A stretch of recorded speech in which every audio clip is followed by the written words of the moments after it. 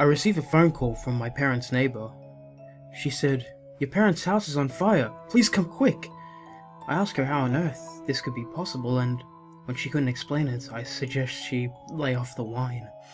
I hung up the phone, and within a few minutes, she calls back. She says, "I can see people dancing. It looks like they're having a party." Her voice sounds horrible and disturbed me terribly. I told her I'd be right over and call the fire department.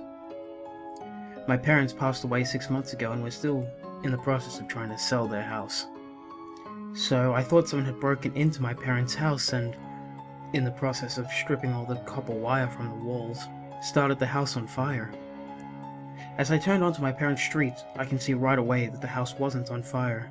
By now I was getting pissed, thinking my parents' neighbor was playing silly tricks on me when I had an important television show to watch.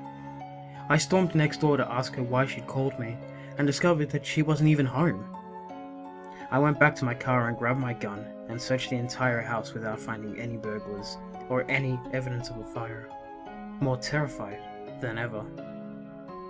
I refused to go home until she returned. She never returned. So, I decided to go home, try and get some sleep. I found out today that she's been dead for the last 3 weeks.